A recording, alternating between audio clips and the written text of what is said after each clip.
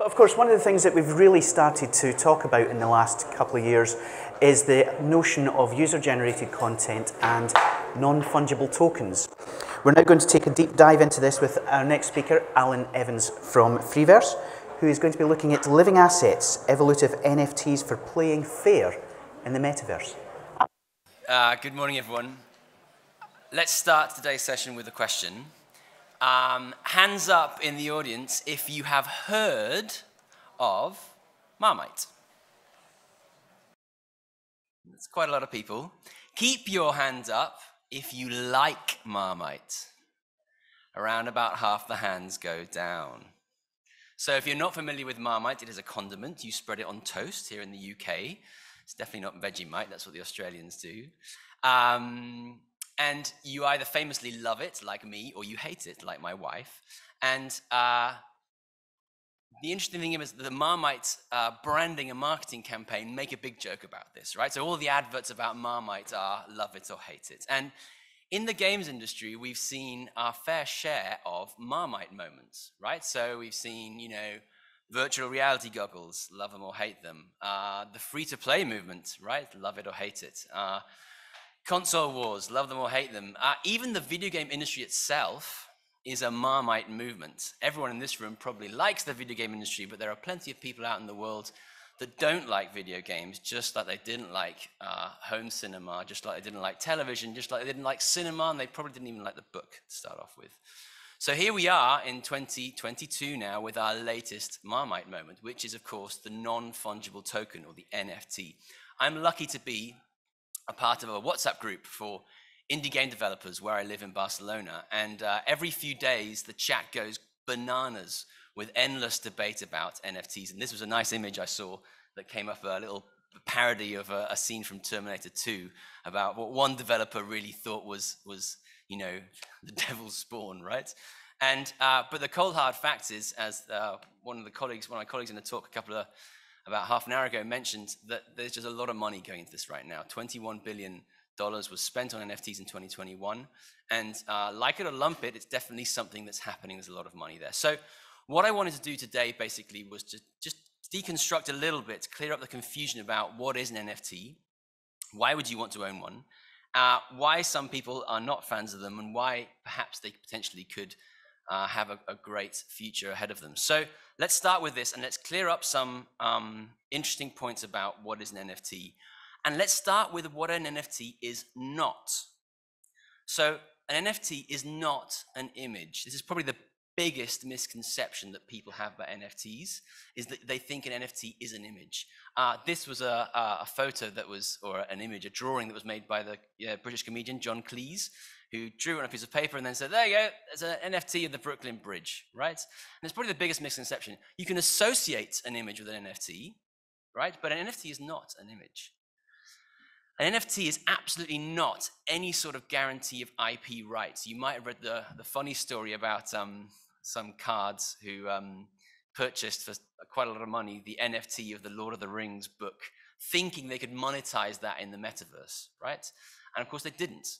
Just because you own an NFT does not give you the IP rights to whatever that NFT represents. And in fact, those of you who remember some of the original sort of NFT boom stories or applications, which was CryptoKitties, the license that was associated with your little digital cats meant that you were only allowed to actually physically print out the image associated with your CryptoKitty at a maximum size of A4 paper. So every good NFT has a license, some terms and conditions that are attached to it, and just owning an NFT does not give you any other rights.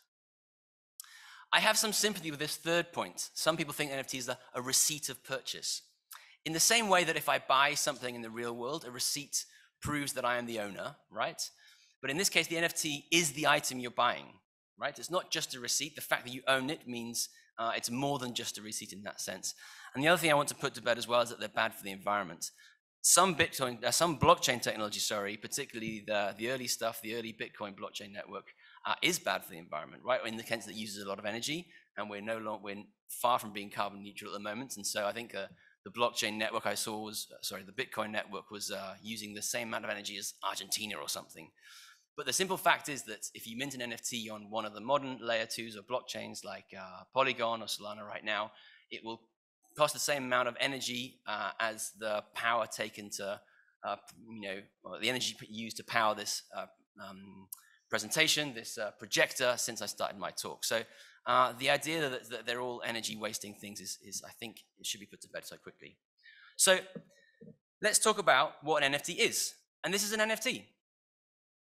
That's it, right? It has a unique ID, it has an owner, and it has some properties, right?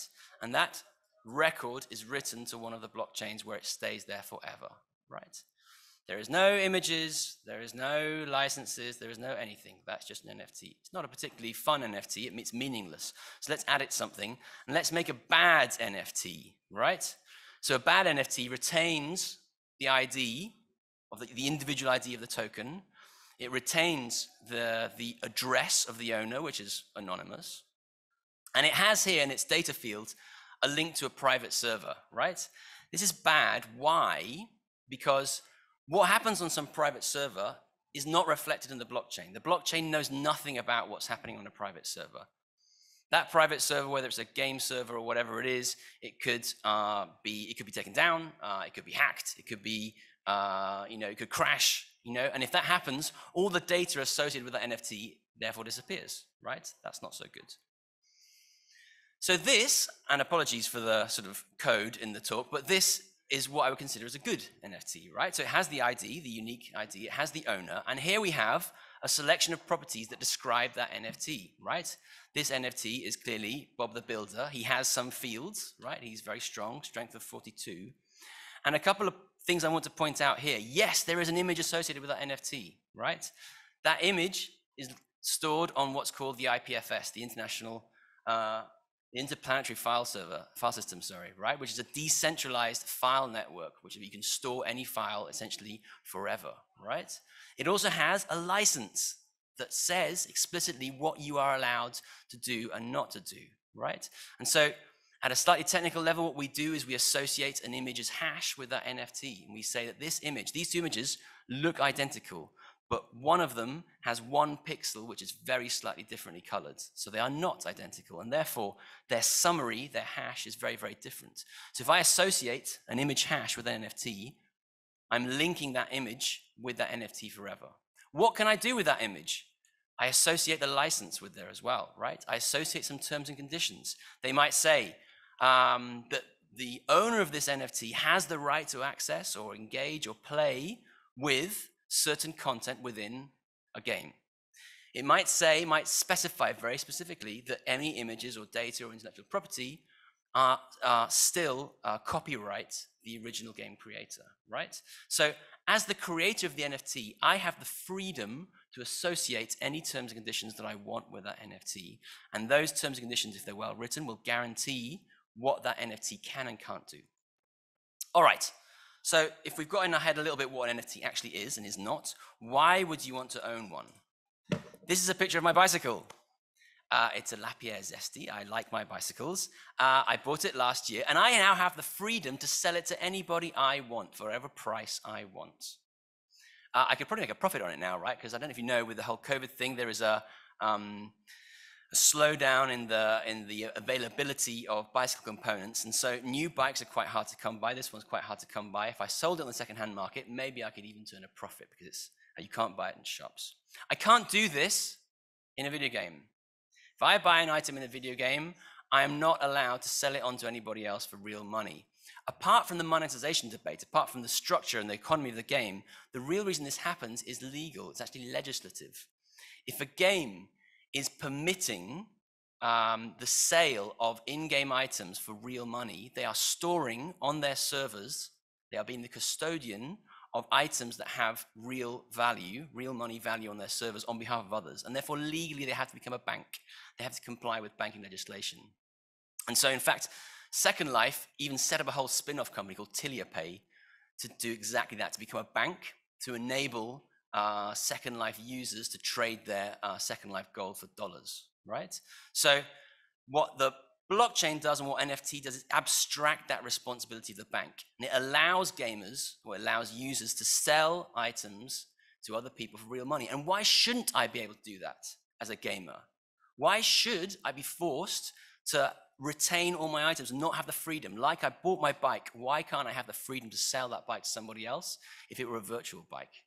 That's my argument here, and that I think is what's happening in the last year. The cat is out of the bag where people realizing that you can do this now, right? And don't take my word for it, like this is what's happening, right? There is this gray market. I'm sure you've heard of player auctions and game flip where you can buy in-game items kind of on the gray market, right? It's against the T's and C's, the terms and conditions of the games, but they're still there, right? And in fact, there was a study a couple of years ago by a university in Korea which measured the size of the second-hand trading market, the gray market for trading of in-game items in MMO games, and it measured that there was around about 20% of the game's economy was locked up in this gray market of games. So for every 5 million that was spent in the game, 1 million was being spent in this gray market outside, which was not being monetized by the game creator. It was like dead money in that sense. The other thing is the metaverse. Why would you want to do an NFT? No one knows what the metaverse is, right? But I think beyond this idea of like fancy virtual VR goggles and Mark Zuckerberg with his fancy videos, I think what the metaverse is going to be is how we present ourselves and what is our digital identity in the future internet, right? And I think part of that is how we present ourselves is what we own, right? So I've turned up here dressed fairly casually, right? I came on the tube. Had I turned up in a Ferrari and stepped out in a sharp Armani suit, you would think of me differently, right? Because I'm presenting myself in a different way. And I think the metaverse is going to be, or a key component of the metaverse is going to be how we present ourselves in these distributed spaces that we may or may not be playing in, right? So I think what we own, and NFTs are obviously a part of that, what we own digitally are a big thing of that. And the final and the weakest point, I think, actually, for why to own an NFT is the idea you might make money out of it. I say it's the weakest point, but it's the one that's made the most impact in the last year, and it's perhaps one of the reasons that people don't like NFTs. Obviously, Axie Infinity's it's been a great hit. It's made a lot of money. It's quite a fun game. I think it's fair to say that one of the reasons that people play it is they think they can make money out of it, right? And this leads really to like why some people think NFTs are the devil's spawn, are not the future, and are bad for the industry. And that's because the idea of play to earn, which is great in many respects, I think it can work in the short term. Axie Infinity's made it work. I know there are lots of people here working on play to earn or play and earn games.